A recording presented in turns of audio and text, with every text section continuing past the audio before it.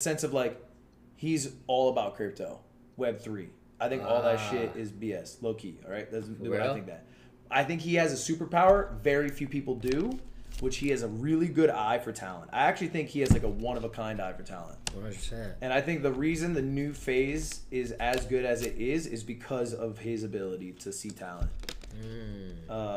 He hit me up maybe 4 or 5 years ago. I'm talking like 1,000 viewers or some shit. What'd he say? He just hit me up talking like asking me if I wanted to do something with FaZe. Like really? way back in So you could have been in FaZe? But like this is back before FaZe, like, you know what I mean? Like went out at Call of Duty? This is like this is like when the ownership was bad, right? Oh.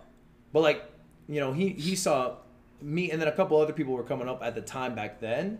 So I think it's crazy how hip he is to the game, even though he's kind of like out of it. Like he doesn't make that much content anymore.